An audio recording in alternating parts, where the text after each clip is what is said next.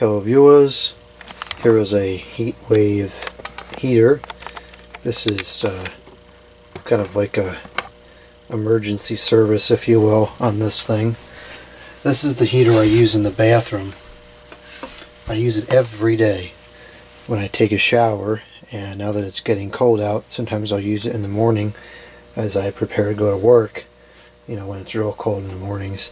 So it gets used at least half an hour a day, usually, sometimes more. As you can see, the filter needs to be cleaned, so it was getting about time to service this anyways. But when I turned it up yesterday, or turned it on rather, the bearings sounded like they had rocks in them. So let's see if we can replicate the problem. Yep, you can hear it. Or I can hear it. Hopefully you can hear it too.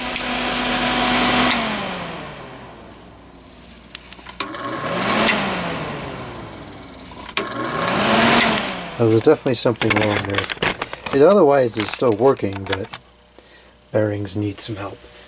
So let's get in there and help them. This I will go ahead and wash. You can see how dirty that is. Which is really great though, because now, I mean, yes, there is some dust in here that should be cleaned out, but you can still see through the element. It's not blocked up with dust, which is really great. So, if I recall correctly, these take quite a few screws to get open. And we've got 2 screws on each side here.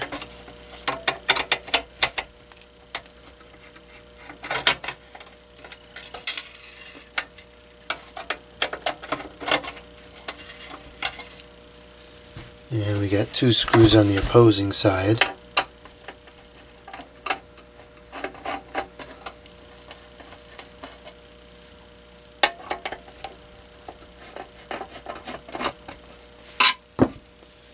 And let's see here. That should lift this out like this.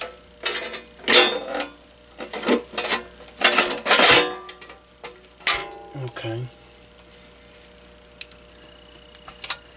So this could be cleaned as well. A little dusty in there. Alright, we have an unwelcomed visitor up at the top. And in order to get to the fan, we're going to have to remove the front case here. And then I believe we can undo these 4 screws here to kind of split the assembly apart, if you will.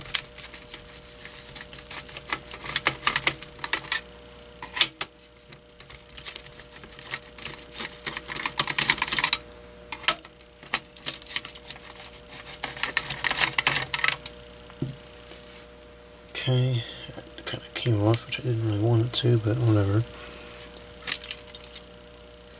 Alright, here's the fan, which is where the problem is.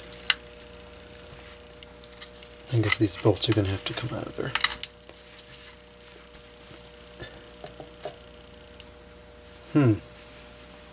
They seem a little stiff, but not that much. Well, let's begin by removing the blade so we can get to the front of the bearing.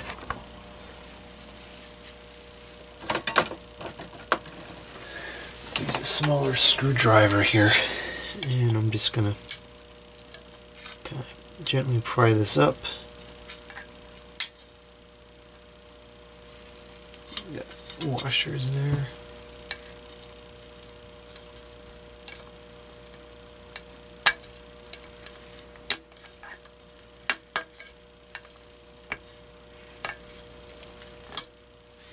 Okay, and now this should just come off. Of course, it's not going to be quite that easy.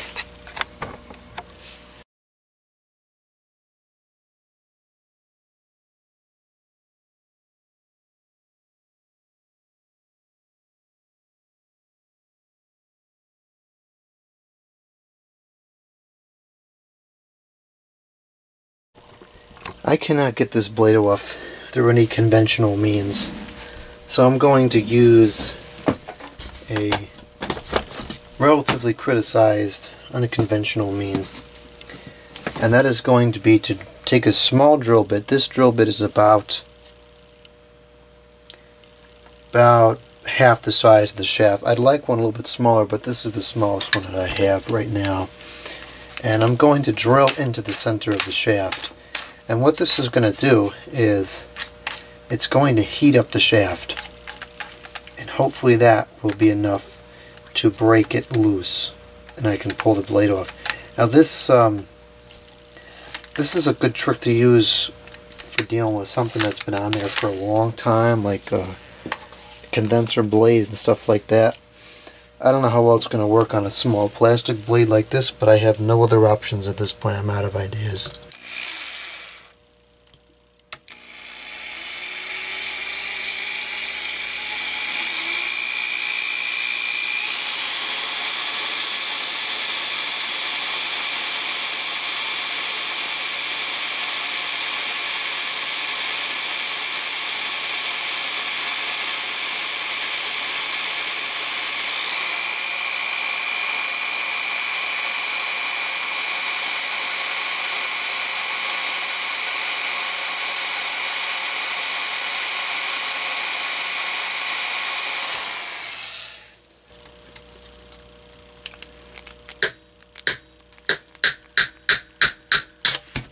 Alright, that's off.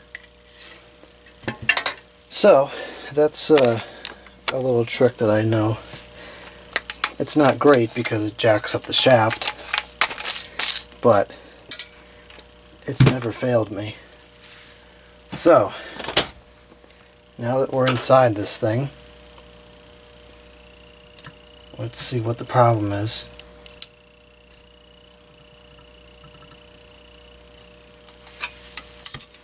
And we can add oil on the back without taking it off, but I do want to vacuum this dust out of here while we're in the thing. So I'm going to remove this rear guard here.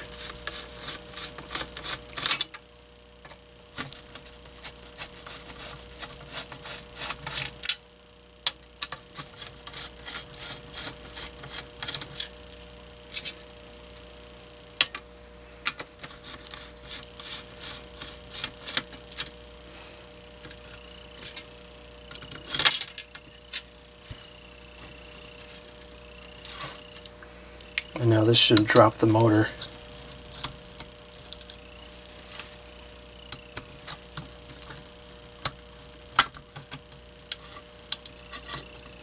Okay.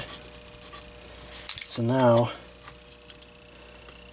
we have access to everything in here. And does this run through there? That's kind of annoying. Oh no, actually it doesn't. It's just an illusion. Okay, so let's get some oil into this thing. Doesn't seem like it's having that big of a problem, but clearly it is.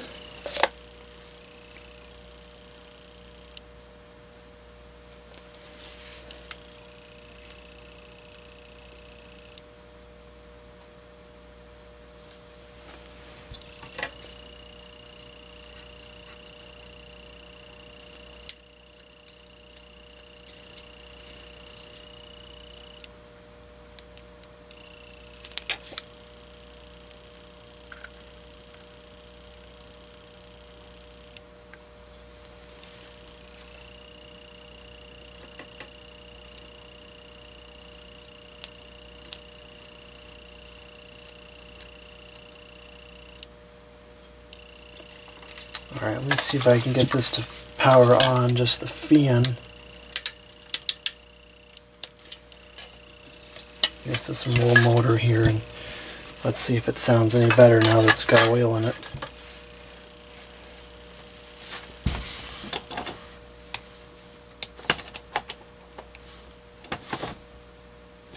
Seems to not be working.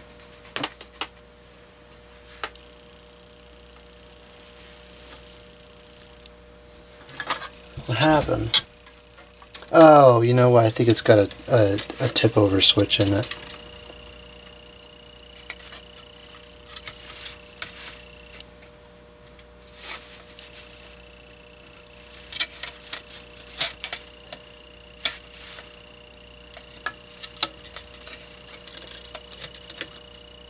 Hopefully that's enough to let it run.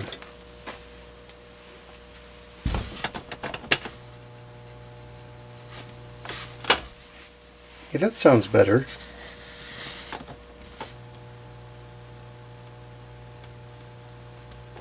Yeah, at some point these motors, they just need new bearings. They're not exactly made with a lot of quality. But this thing has run an awful long time, so I can't complain.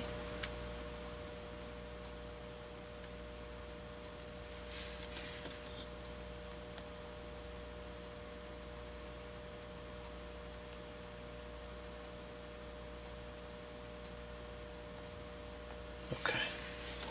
Let it run for a couple of seconds here. I'll get the vacuum out, we'll clean it up, and then put it back together.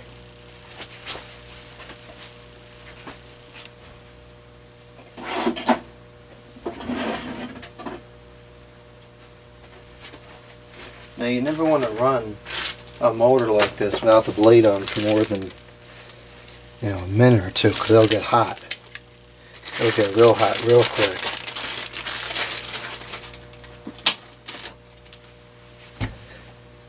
I can hardly even hear it anymore, so I think it's pretty happy at this point. So I'm gonna go ahead and turn this off now.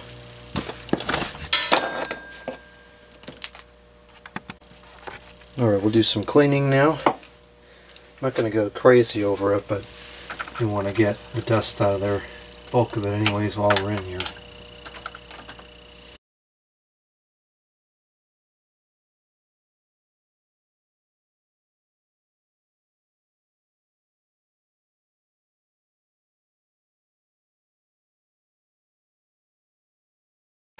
This wasn't coming clean with the vacuum, so I had to wash it with water.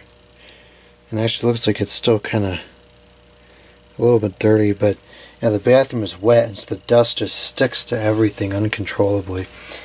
Well, anyways, let's put it back together now. And since we now know there's plenty of oil in the bearings, if it's still noisy, then the motor has just surpassed its useful life and will have to get replaced at some point. But hopefully this will get me through another couple of months at least before I have to take it apart again, because this is not exactly it's not the worst heater I've ever worked with, but it's not the easiest either, especially getting that blade off. That was awful.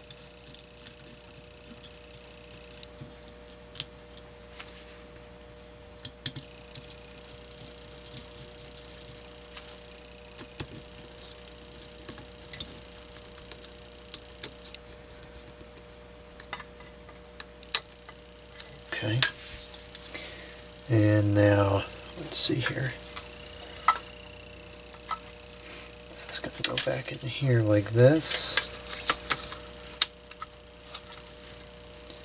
And of course this thing has a million different screws and washers and everything, so that doesn't make the assembly any easier.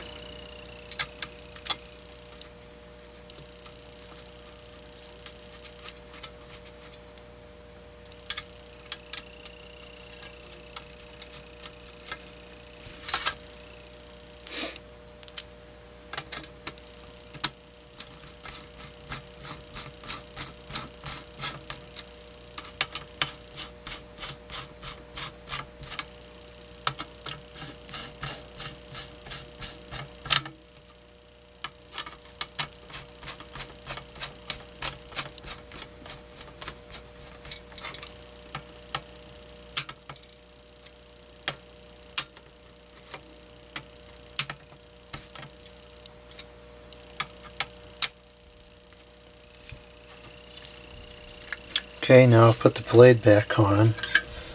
just to never get it off again.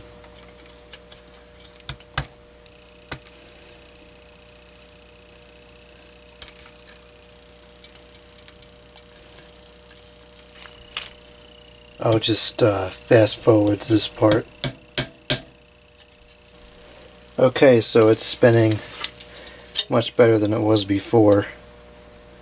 So hopefully this will solve the problem. Those bearings seem pretty happy now. Alright, so this, we have these washers have to go on here, and then this goes over this, and this is the really fun part. These screws and their respective washers have to get slipped in here and screwed in, and everything has to align, which that one actually did relatively easily. What sometimes what happens is the washers move around and block the hole, which is what happened in this one.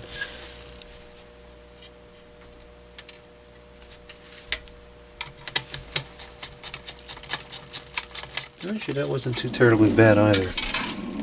I guess it just seems worse than it actually is. Now, where did this come from?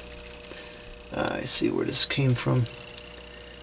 This should probably have a one of those plastic crimp things on there instead, but that's fine. It's not going to come off unless I'm manipulating the inside of it.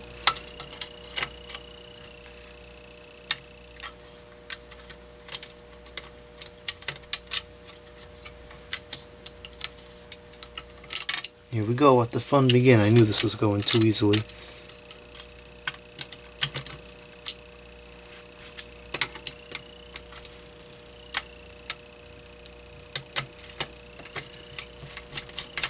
I want to have some ice cream. I'm hungry.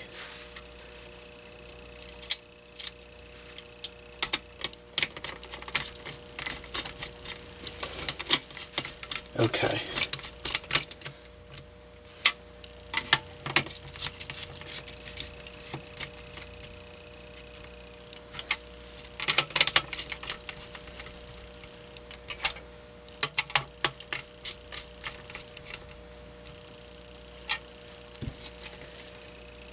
And now this goes back on here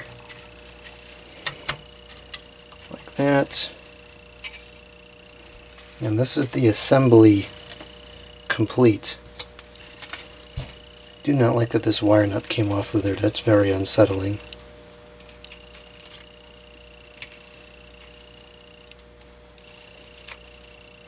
I think it's okay now. It must have just been loose or something. Okay, so it's on fans. And I'll plug it up and make sure that it doesn't sound bad. That sounded much better than it did before.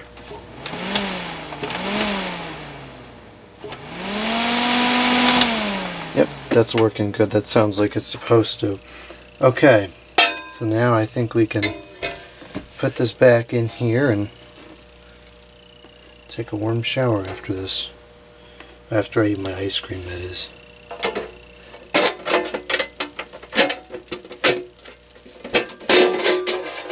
Oh, Tess.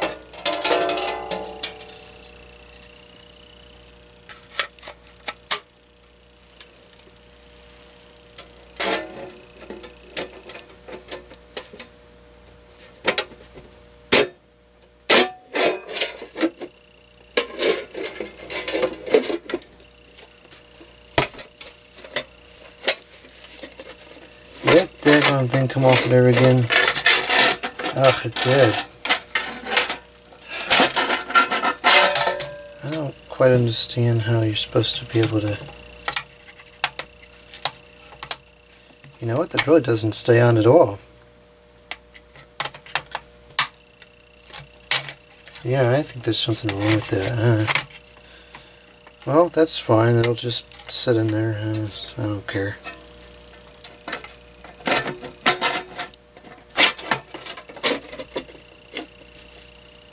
I don't think it'll be an issue. Hasn't been an issue before.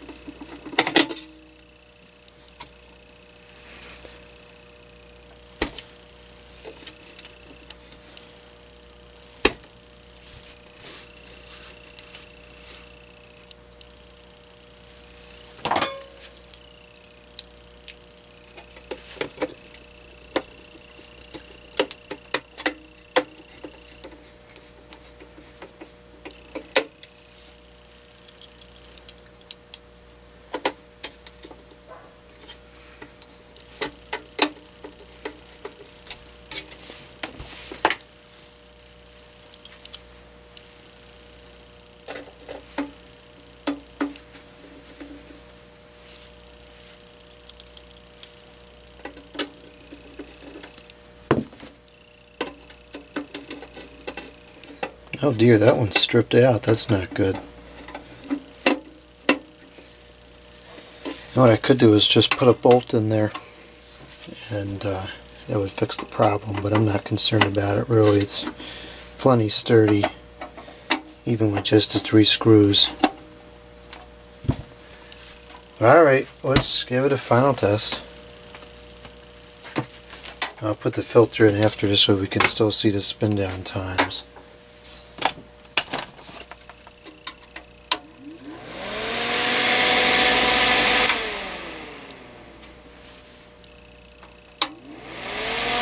That's pretty good, no bearing noise. Low heat, it's getting hot, and high heat, it's getting hotter. Yep, that's working. Let it cool off.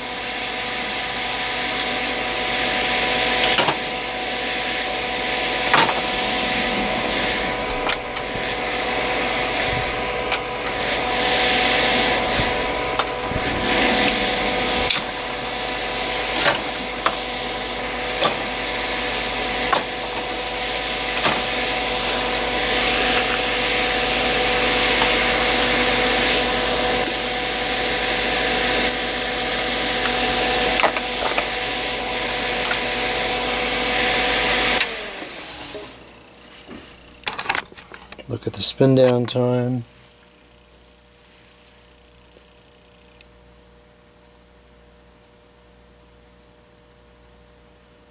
That's certainly satisfactory. So all that's left to do is put the filter in. It's on 100% dry, but it'll dry not long after I turn the thing on. Put that back in there, and this is now ready to go back in service.